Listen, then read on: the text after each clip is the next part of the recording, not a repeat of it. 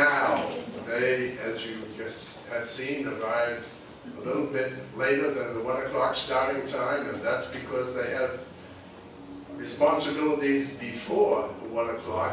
And I want to let you know that at 2 o'clock promptly, they will be leaving, or maybe even a minute or two before that, because they have other classes that they have to go back to. So it reflects not at all upon our lecturers this afternoon, but it's because they are fulfilling all of their responsibilities. Once again, welcome, everyone. It is my honor to introduce the person who will introduce our lecturers today. She is the Director of the Department of Education, Lifelong Learning, and International Education. My honor to bring to the microphone Carol Hildegard.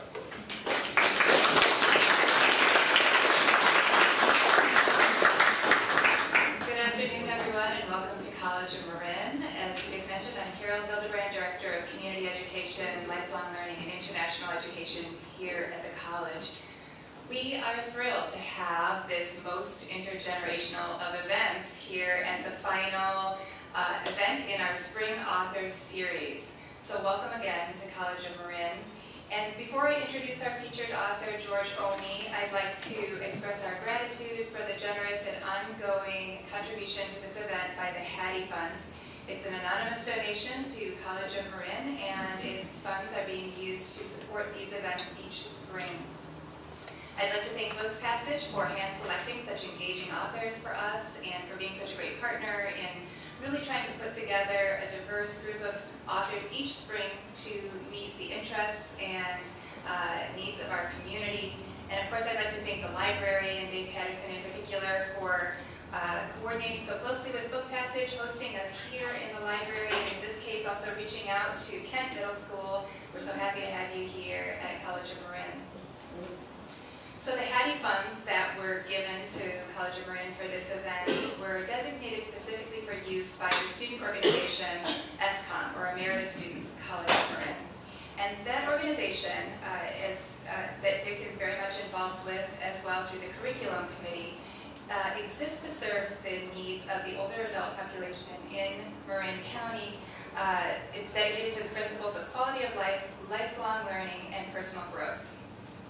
ESCOM and community education partner very closely together to organize events such as this, to include in our schedule that you all may receive in the mail or that we have around here on campus and in the table in the back.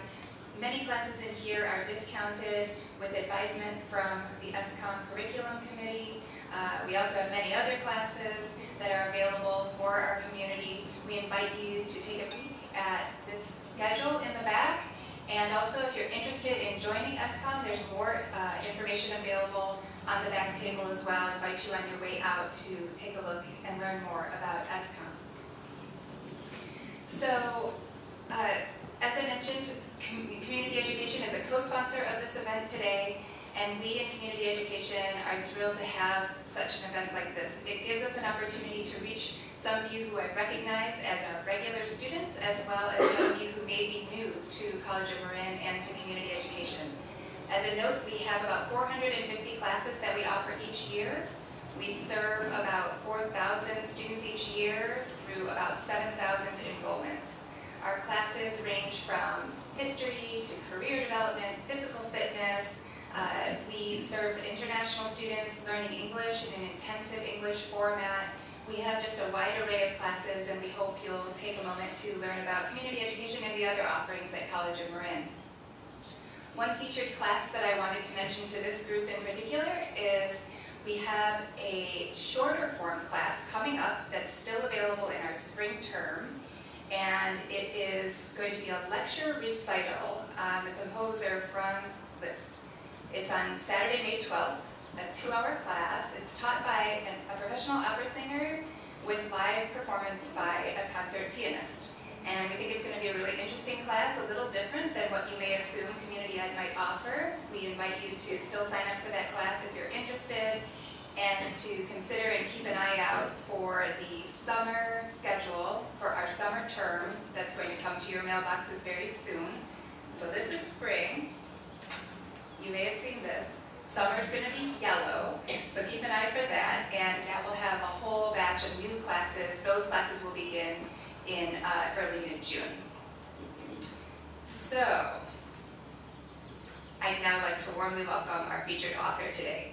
Today is an exciting difference in the format for these events. He will be in conversation with his grandson, Garrett Omi, and George Omi is our featured author. He's going to be reading from and speaking about his book, American Yellow, today. In American Yellow, readers follow the Omi family as they make their way through World War II, from San Francisco to an Arkansas internment camp and back again. George Omi lives in Mill Valley, California. He has won awards for his writing, which he only took up after retiring from a successful career as a landscape architect. So please join me in welcoming George Omi today.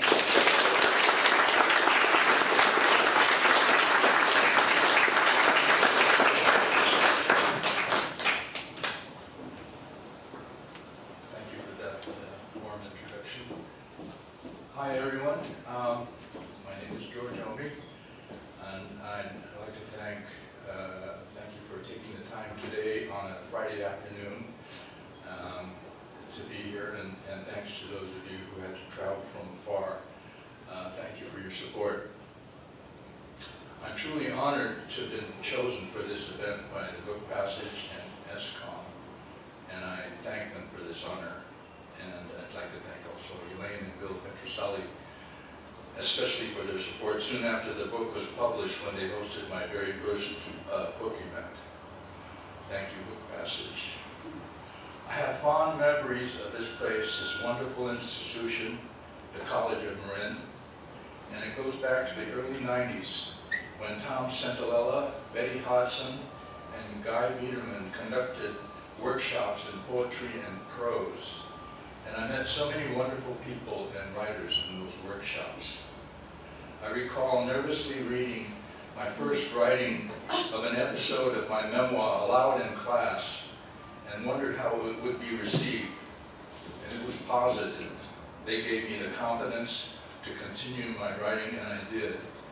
Eventually, I'd written manuscripts, which were beyond the scope of these workshops, but I remain forever grateful for those early sessions. They gave me the impetus to write this book that brought me here today. I've come full circle. Thank you.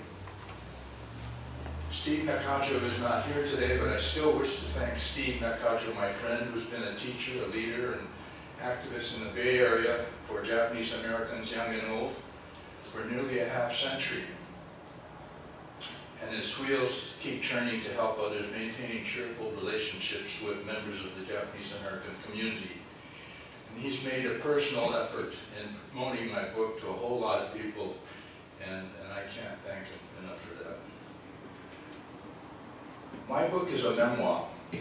It's what I recall what my world was like before the war began, and how my world was turned upside down with the war.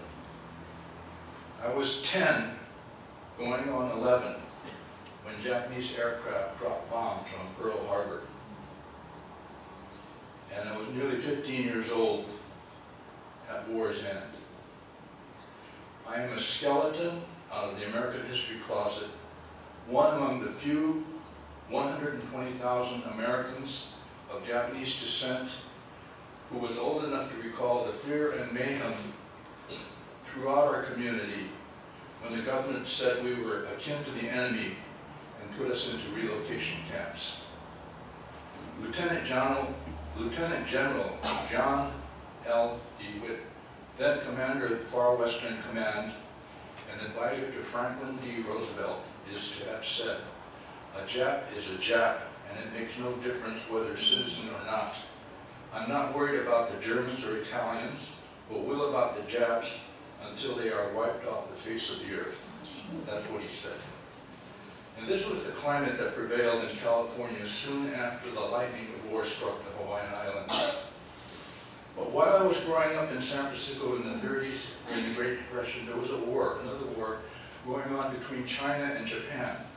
And I was old enough to suffer the consequences. My father took extreme umbrage at the word Jap and was unafraid of his adversaries. He once threw a large teenage kid to the floor of a garage when the kid called me a Jap. The word seemed to be everywhere then, in newspapers, the radio, and in movie theaters, especially after American mercenaries flew the British aircraft, the Flying Tiger, against the Japanese Zero. There was no end to this turmoil. Sometimes I wish I could trade in our chopsticks for silverware and have roast beef, potatoes, and gravy for dinner instead of broiled fish, pickled vegetables, and rice. Nevertheless, I love my family. During moments of conflict and loneliness, they gave me comfort, cared for me when I was sick with fever. They were always by my side, always together. I felt protected. My favorite uncle and aunt, Roxanne and Obasan, who were childless until a month before the war began, treated my sister and I as if we were their own. They would often shower us with love and toys and gifts. We never felt neglected. And Papa, so proud with the son, would often take me to bars where I didn't belong. And he would drink and sing with my uncle and friends, and would only stop singing and drinking to tell their stories, both good and bad, some not meant for children. But no matter that I heard them all, they told them like I hadn't it all. It was a wonderful life then, no matter how little we had, until we had to give up everything we owned, including our rights as citizens. Shikata ga nai, Papa said, upon the notice of relocation of persons of Japanese ancestry. No can help, no can change. No matter how long I'm living here, we all the same. And now I would like to read from American Yellow. The miscarriage of their second child had taken such a toll on Obasan, my aunt, that the doctor advised her against trying for any more.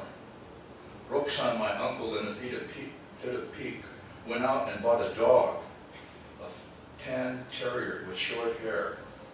In short time, he and Obasan grew to love their dog. Obasan called her Poochie.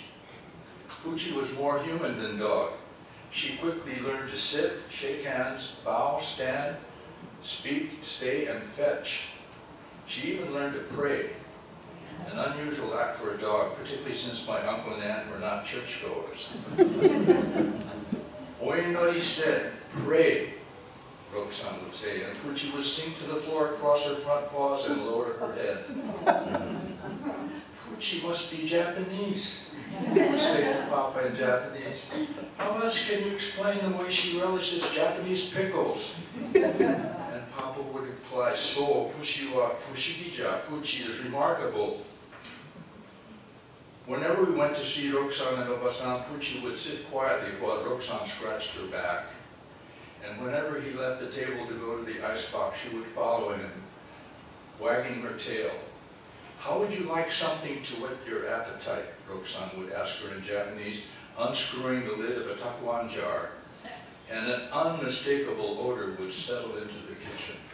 P.U., I would say, turning my head. Roxanne would chuckle and fish a radish pickle out of the jar. Anata, Obasan would giggle from the sink. You mustn't use your fingers.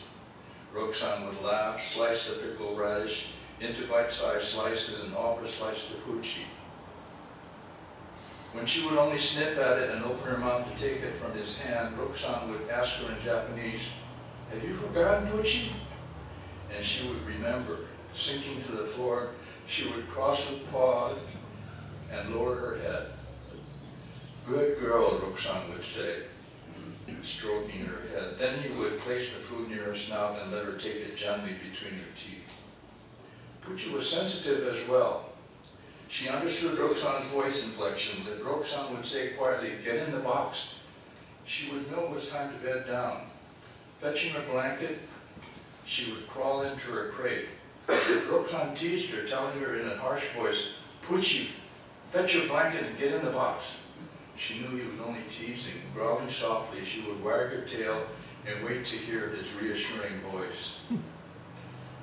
When Obasan learned she was pregnant, she was overjoyed. "This time I will be very careful," she said in Japanese. "I will do exactly what the doctor says." And she grew large with the child. Roxanne would tease Pucci, "What are we going to do with you after the baby is born?" He would ask her, holding up a morsel of her favorite pickled radish. Pucci would wag her tail and circle around him. "Pucci will have a baby brother," Obasan would say, and Roxanne would laugh, wait for Pucci to pray, and then let her take the tapan from his hand. When Roxanne, a happy father, came into the cleaners with a box of blue-banded cigars, "What did you name him?" Papa asked, accepting several cigars. "Takashi, after his grandfather." "How is Asaya?" Mama asked in her high voice. "She's fine," Roxanne said. "The doctor said that she should be home by this weekend." "Can I come over and help?" Mama said.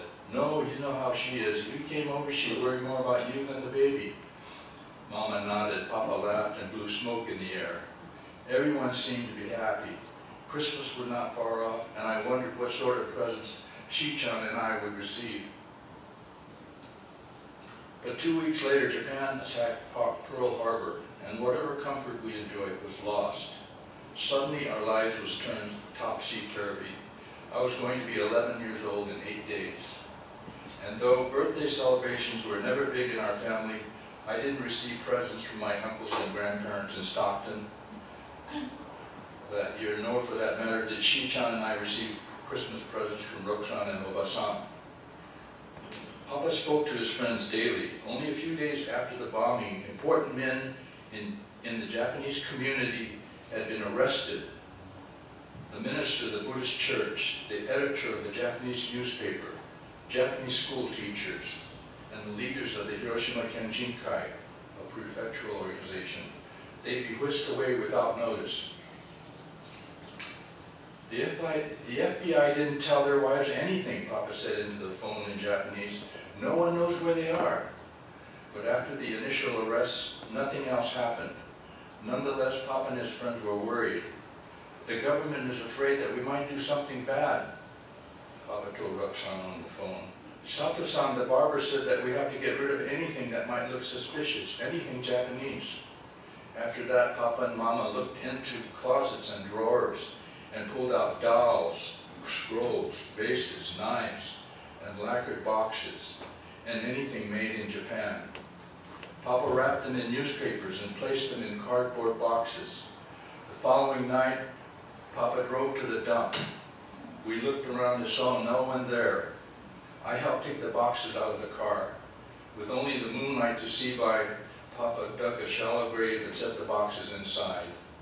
He closed his eyes and stood very still for several minutes. Then he covered the boxes with sand, and I prayed too.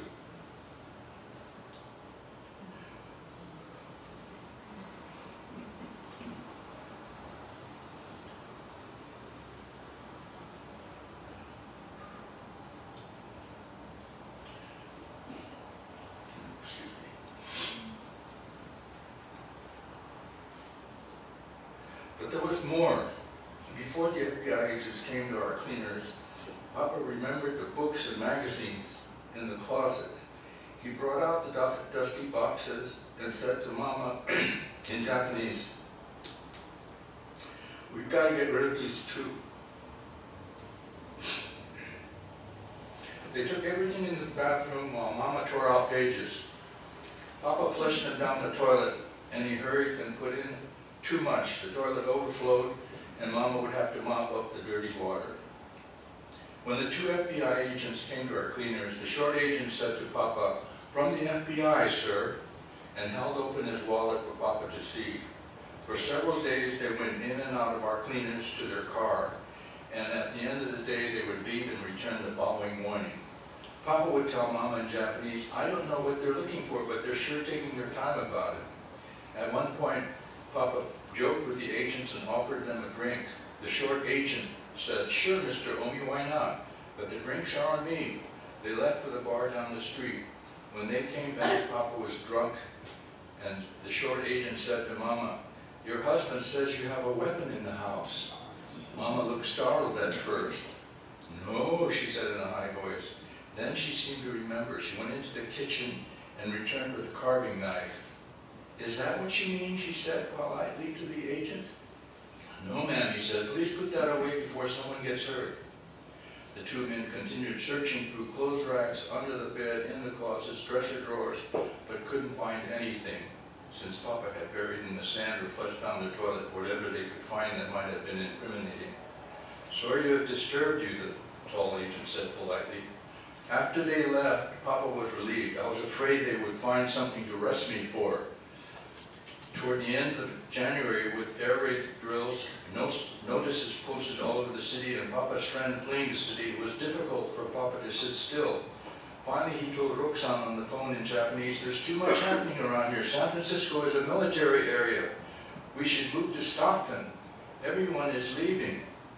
Papa had already spoken to Oji-san, my grandfather, in Stockton, and asked him if he would take us in. "Of course," Oji-san said. "We have plenty of rooms here at the hotel. Send whatever you have by railway express and we will keep them here for you." Papa and Roxanne tried to sell their cleaners, but couldn't find any buyers. Finally, through the cleaning plant, they found people who were interested in taking over the business but not buying it. "I understand your problem, Mr. Omi," the man said smoothly. "With this war, who knows what will happen, but I can't pay you any money for the place. But I am willing to take over your business if you like, for the sake of your customers." "All right," Papa said at last. "You come tomorrow, I show books, everything. You take over next Saturday, we go Sunday." Roxanne and Obasan did the same with their cleaners. When we went to see them, Obasan was folding clothes into a steamer trunk and Roxanne was sorting furniture. "If it's too large, send it by railway express," Papa told him in Japanese. "What about Pucci?" I said. Roxanne looked sadly at her. "Pucci," he said, shaking his head. "No, she'd be in the way." "Let me ask them," Papa said. "My father-in-law has 2 dogs. No, they're doing too much already," Obasan said, setting Takashi down on a blanket. Roxanne said, "And I can't trust her with Habujins, Caucasians. Pucci is Japanese. The other night someone threw tomatoes at our store from the back of a truck. Nearly broke the show window. I think they were high school boys. No, she won't like them either." After we left that night, Roxanne decided what to do. He told us the following morning, when we met him to leave for Stockton. "It usually takes 15 minutes from here to the dump," he said, "but it took longer last night. I stopped twice. I wanted to turn back both times and then decided not to. And when I got there, the place was deserted. I didn't see another car or truck anywhere." He said he parked his truck near the dunes where the street ended and felt the cold wind on his face when he stepped out of his truck. He heard the surf and smelt the air. Seagulls circled and screamed overhead.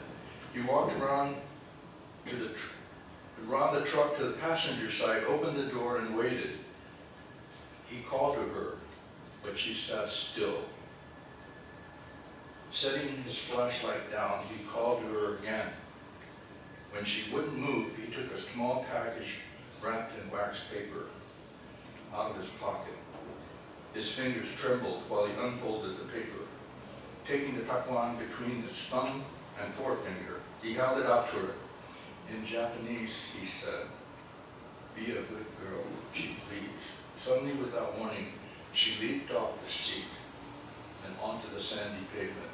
"Good girl," he said, stroking her neck. Again, he held the takuan near her mouth, but she wouldn't take it. Instead, she sunk down, crossed her paws, and lowered her head. "You remember," Roxanne said, and stroked her again. But when he held the takuan close to her nose, she took the radish between her teeth and let it fall. "Pucci," he said, misty-eyed, "it's your favorite food." Wiping away the sand, he offered it again, but she wouldn't take it. Then he said, "Take care of yourself, Pucci. Remember, Mama and I still love you. You have to stay here. You mustn't follow." He climbed into his truck and started the engine. As he drove off, he watched her through his rearview mirror and swore that she was crying. But she didn't follow, he said. She obeyed. Obey. Be a good dog and obey. But she was more than dog. She was Japanese. She ate takuan and could do most everything she was asked to do. She even learned to pray. She was different. No, she was not. Like us, she could only obey.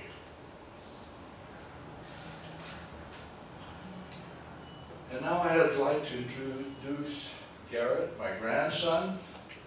He's a Yonsei, a fourth generation millennial, Japanese American. He listens to rap music while spinning upside down. He's a talented breakdancer with a degree in English literature. He's read my book filled with all the stories he's already read and already knows more kanji characters than I learned in Japanese school while I was growing up. Among his favorite authors is Haruki Murakami. He would like someday to read Japanese, so he may read Murakami's book untranslated. My book has been a blessing in disguise. I never thought it would bring us together the way it has. Had I known this earlier, I may have published my book sooner. So Garrett, what do you say? I think that was the best introduction anyone's ever given me. Thank you.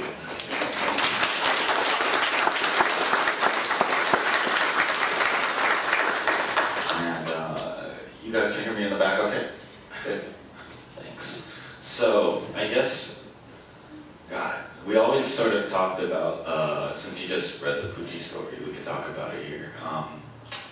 As a transition, but Pucci is sort of like a symbol of the Japanese predicament or internment. I think that she really represented the ideology of Shigatakanai, which is sort of more so like things are happening,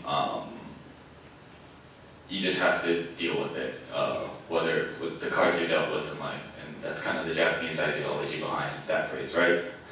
Yeah, more or less. I think that what I really appreciate about your book is it really embodies sort of that whole ideology as a whole. You read the book and there isn't any sort of resentment, there isn't really any bias towards anything. You know, you really just read it straightforward, and I think that you can totally tell it's nuanced into the way you wrote the book. And also, I think it sort of parallels sort of how you are a child during this time, and what happens to children is it just kind of happens, you know, things you don't really know what's right or wrong. Can you talk about that a little bit? Yeah, well, you know, I started writing very late in life. As said, I'm a retired landscape architect, and I guess you'd call the last leg of my career, I began writing, and they were memoirs, and they were memories of my childhood. And it was really hard at first to put these stories down in print. I wasn't sure why I felt that way. It was almost like I felt ashamed of what had happened. You know, I had a very low esteem of myself, I guess, you know, as a kid. And I remember having problems even writing the word mama and papa. I began writing, I guess it was 1992, and I went to these writing classes here at the College of Marin, and Tom Santalella, and I don't know, Betty Hodson. She was much older than me. I was, I think, then. I don't know if she's still around. And Guy Biederman, but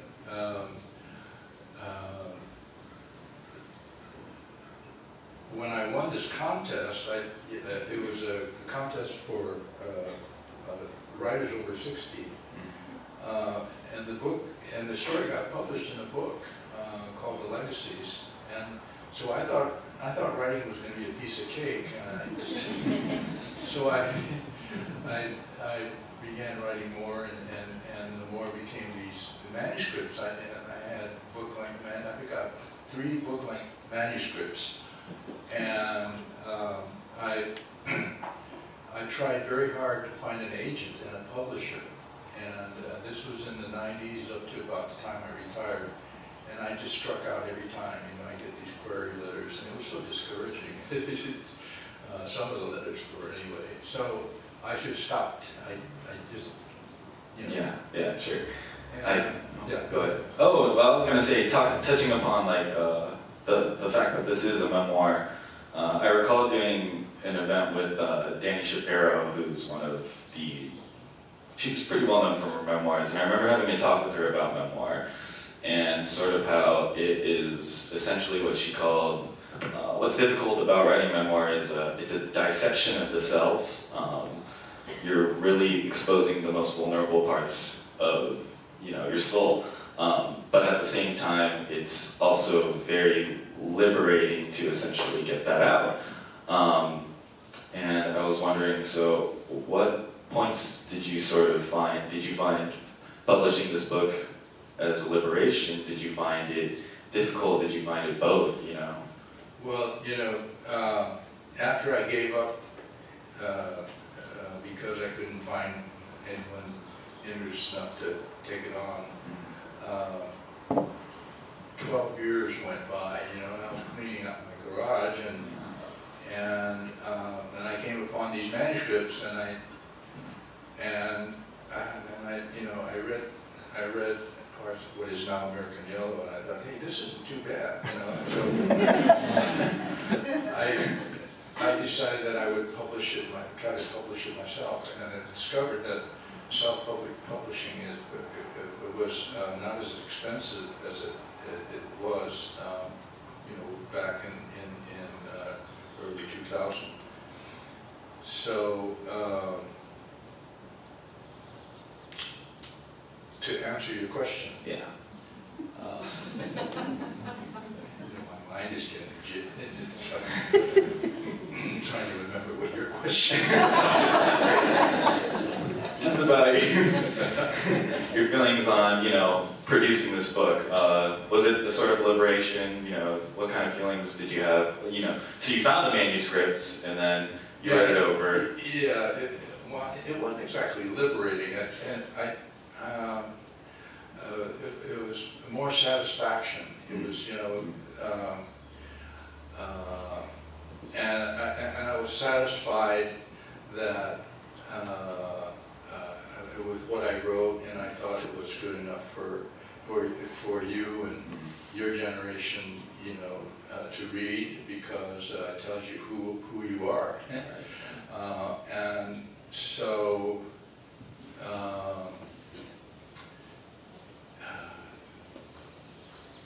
Dear God, I'm 87 years old.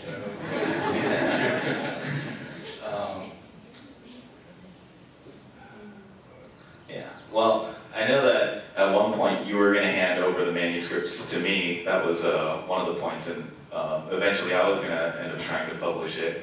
But I think it's better that it actually ended up in your hands, since I wouldn't have been able to capture the tone since coming from 4 generations. No, I've seen your writing. It's pretty good. But it's not modest, actually. It would have been in good hands. But I'm glad that I did go through that, and that I did have something. And what was really satisfying was that I went to this book event at the Book Passage. They hosted my very first event. I didn't know anything about books that way as an author. So they hosted the event, and there was someone in the audience, a friend, who said, you ought to, in fact, I think it was Ken Salo's daughter, Marjorie, said, you ought to enter your book in a contest. There's this contest by the Writer's Digest. And so I entered the contest, and they said, well, they wouldn't know until the end of the year. That was 2016, and I entered it in September. They said you wouldn't know until December 31st who the winners are. And so that was New Year's Eve, and I, happened to be by my computer that evening, and lo and behold, I won first place.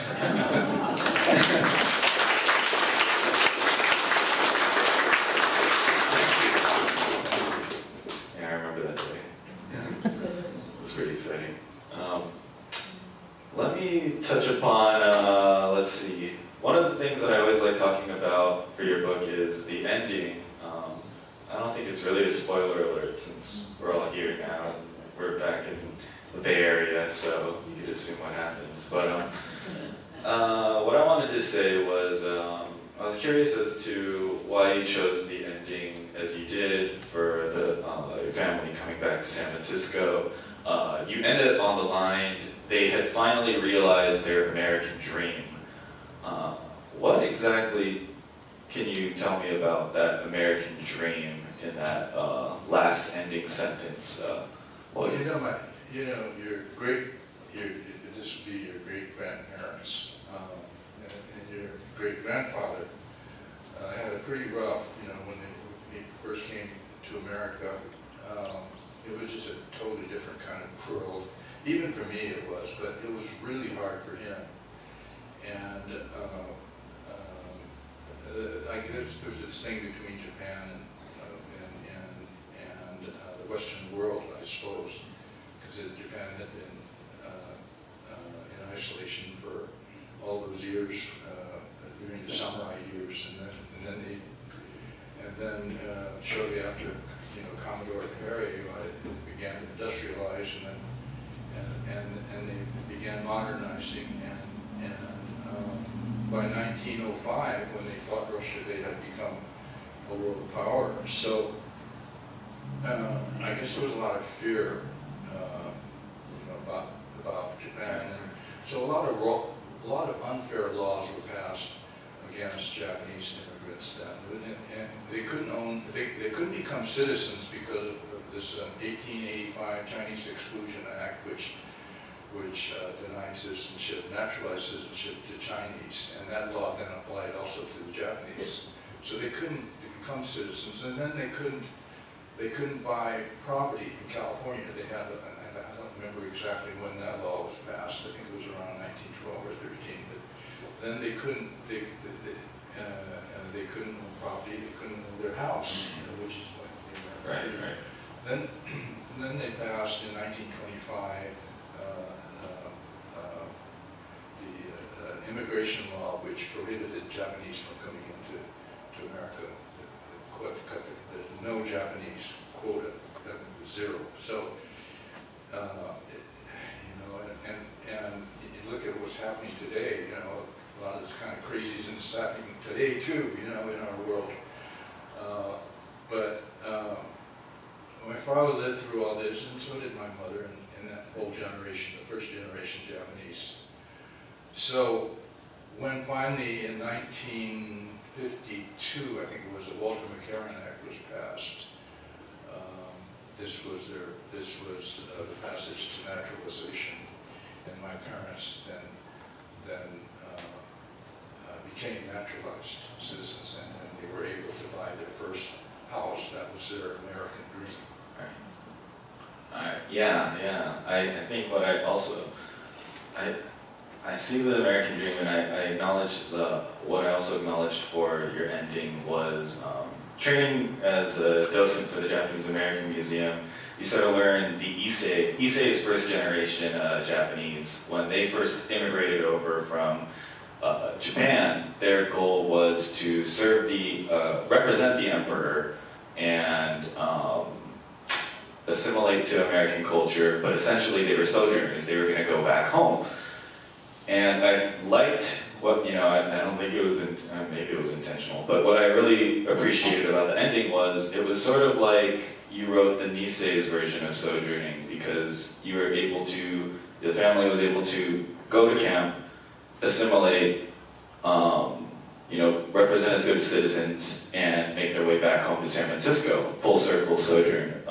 Essentially what the Issei's, some did, some didn't, eventually, but that was a first goal, I believe. So I really appreciated that in the ending. Garrett, yeah. Students from Kent have to go. Is there something your grandfather, Mr. Omi, could say to these youngsters? They are roughly your age. You were roughly their age when this happened. What words of wisdom can you give them as they go back to school? I'm sorry to interrupt. No. I have to think a little bit about that question. you know, because of what's happening today in our world, you know, I could say that my world was different, and it was a difficult road to hoe, you know, when you're discriminated, and you don't feel comfortable even sitting in a movie theater, you know, wondering what, you know, the people around you are thinking, especially if there's, you know, terrible rhetoric going on. So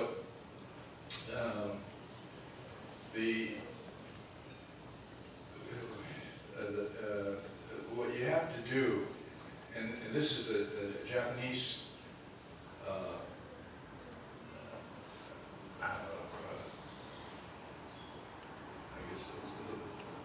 Japanese way I was taught, because I'm not Japanese and I'm not American. I'm a Japanese American. Okay, so there's certain values that I had received from my parents, and has also learned that values as in school as an American. So you know, it's a melding of both. And as in Japanese, it was always stick it out and give it the best you can. You know,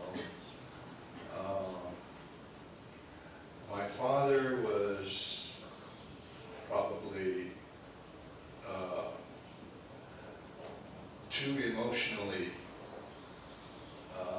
disturbed by what was going on, and I could understand what his feelings were, but I didn't want to behave the way he was behaving.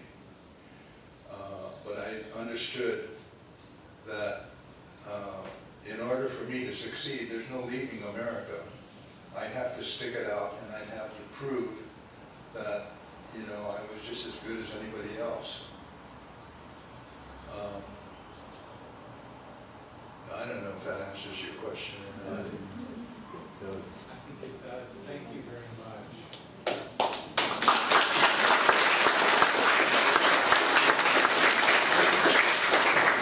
We can continue as the students go back to Kentfield. And those go quietly in this part. Yeah, thanks for coming. Thanks for coming, guys. Thanks. Thanks. Thank you. Thank you. Thank you for coming. Thank you.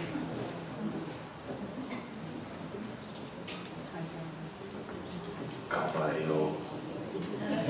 Gambario. This is a good spot to take questions. I was going to say, yeah, this is a good transition. Questions from the audience? Let's see, I saw the first hand in the back.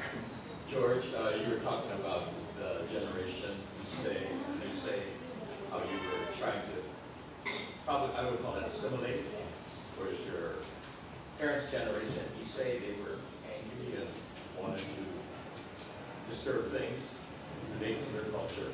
There's a sociological law called Hanson's law, where every other generation adopts their country's culture, and then the next generation. I'm a Sansei, so I'm after you. You're Nisei, correct? Yeah. I'm Sansei, and so I was a little rebellious as a Sansei. So it'd be interesting to know what Garrett, as a Yonsei, whether he will go back to being more like you or more like your grandfather. So just picking up on the answers. Well, you know, that would be interesting. Either know about now or follow up. yeah, well, Garrett is pretty special. And it depends a lot on your upbringing. I think some families, Nisei families, are more integrated into the mainstream than others, which doesn't make it good. It's not good or bad. It's just that culture,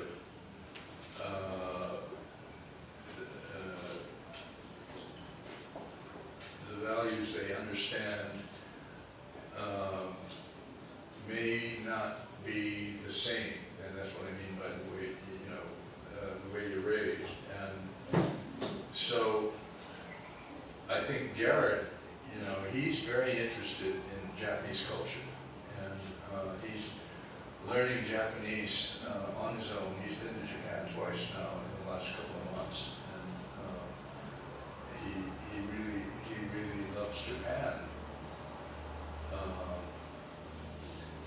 But I think maybe you'll let Garrett tell you more about himself, because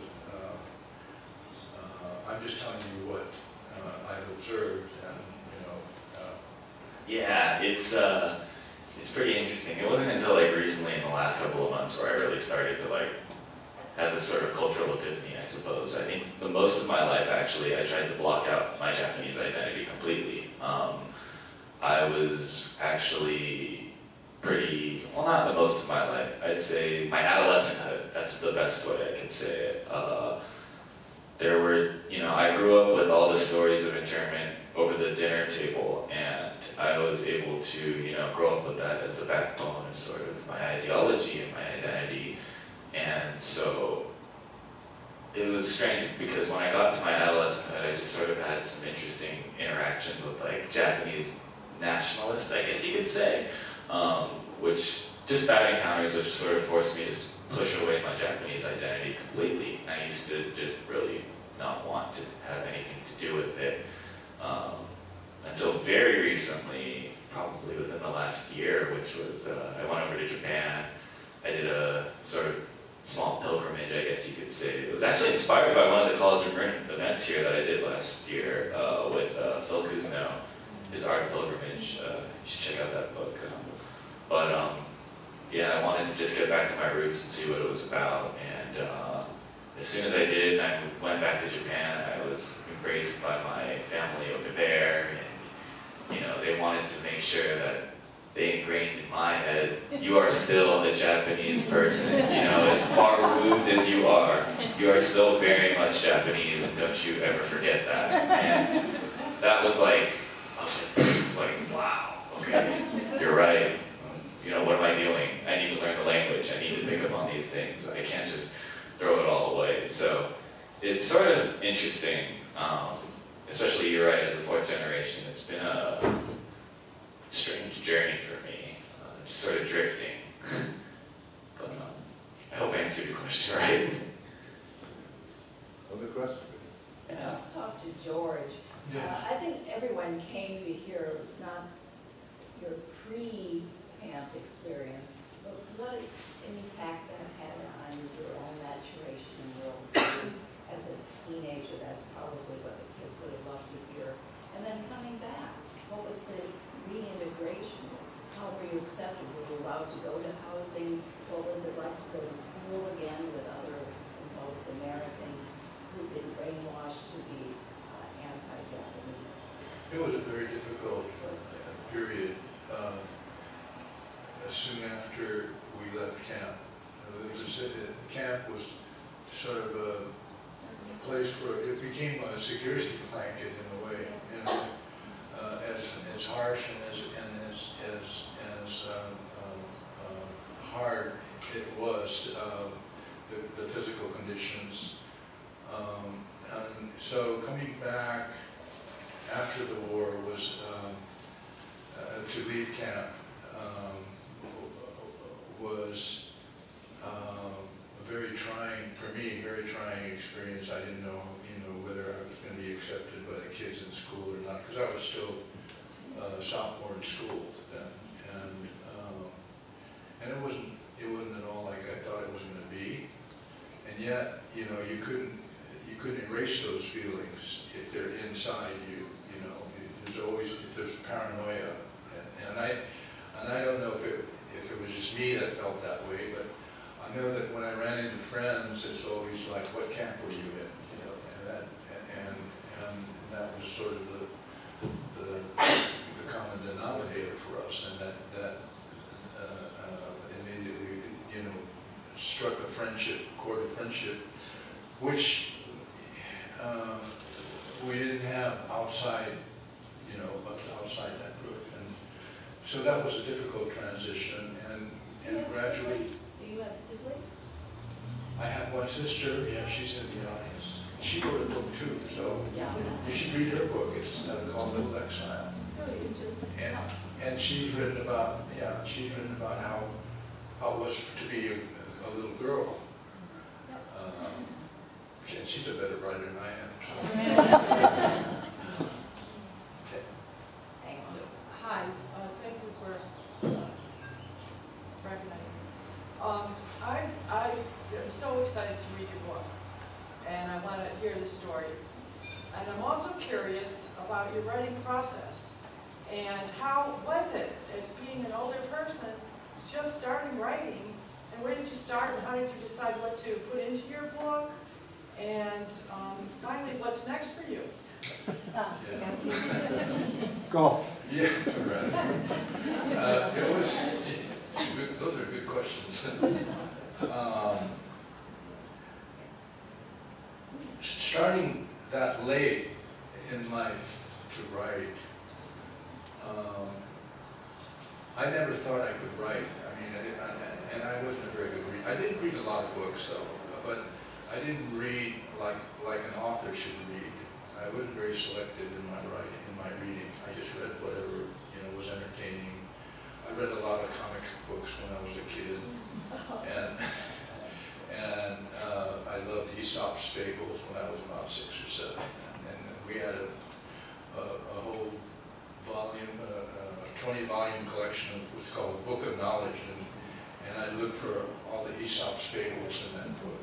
And then I read a lot of Jack London, and you know, there's a lot of books that that I just picked up because someone said it was a pretty good book to read.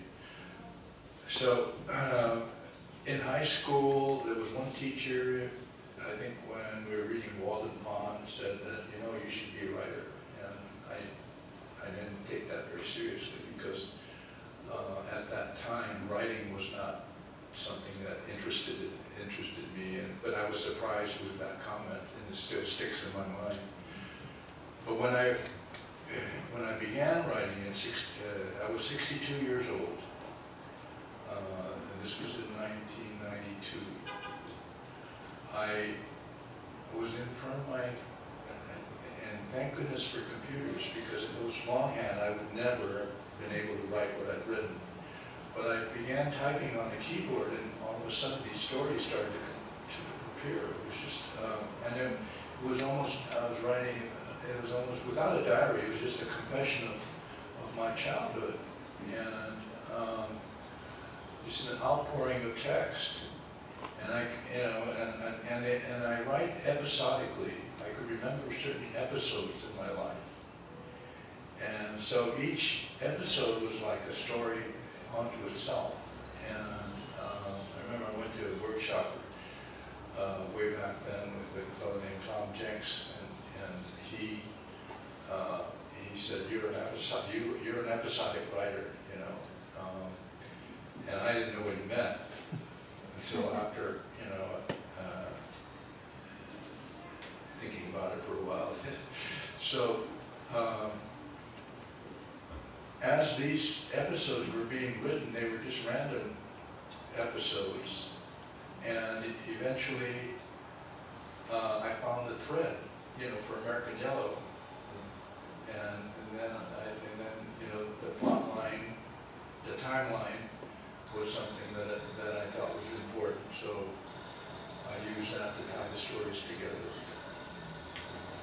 I don't know if I answered your question.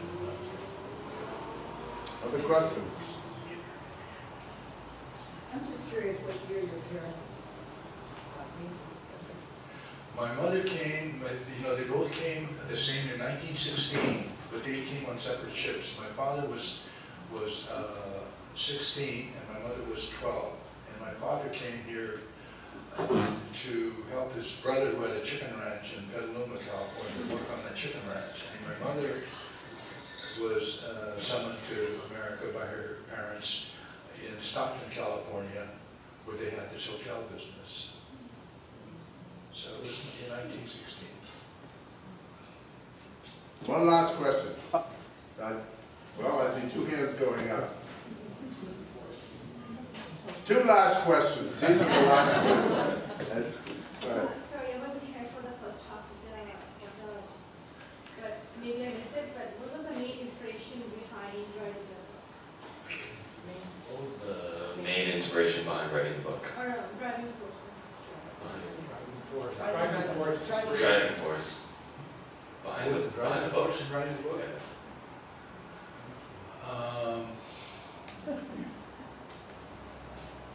Let me think about that one.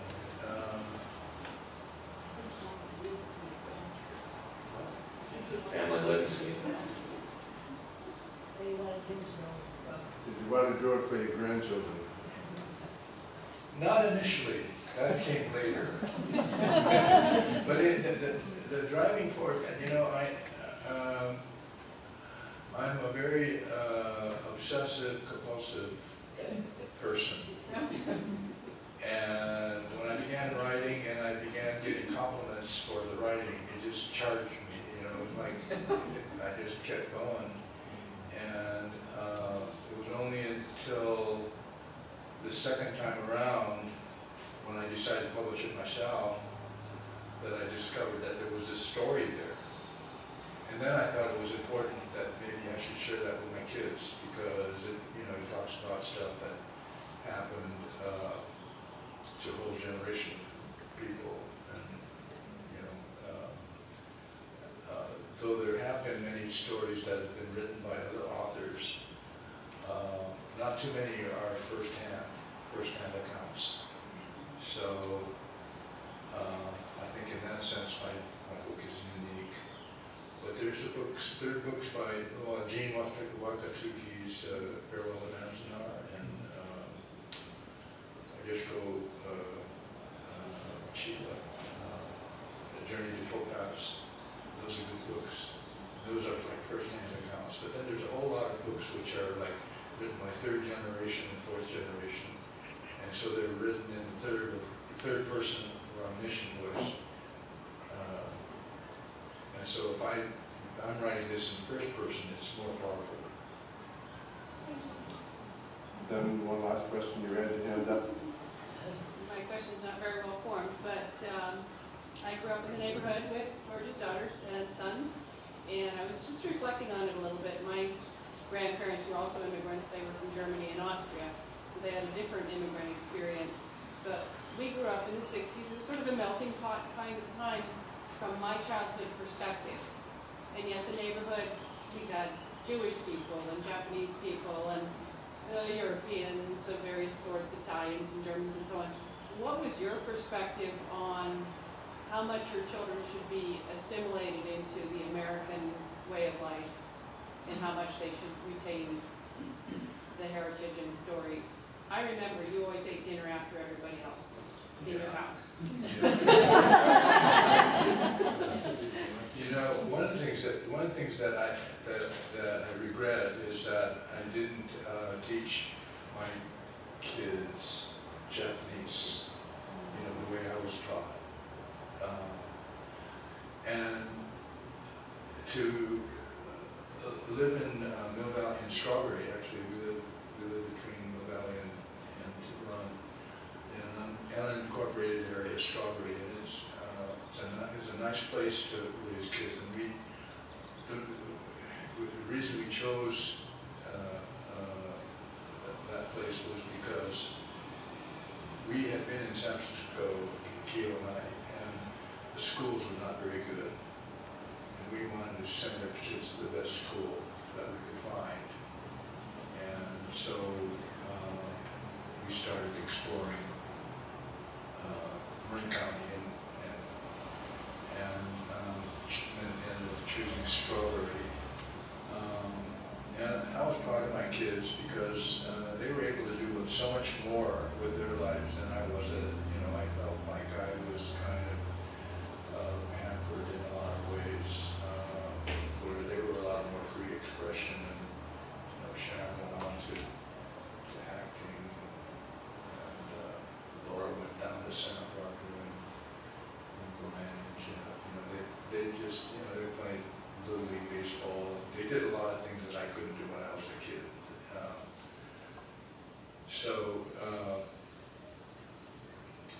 that's just, just things just happened. It wasn't planned. It was planned, but it wasn't planned with anything other in mind than to provide the best environment that we could for our kids, and it worked out very well for us. Let's give it up for John.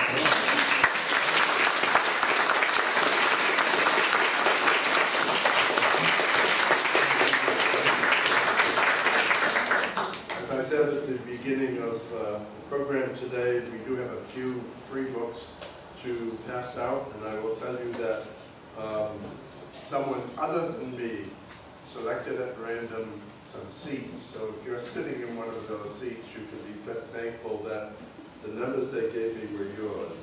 I need to go. David, in fact, David, what I'm going to do is hand you all 4 books, okay, so you don't have to keep running back here. But we will keep him running.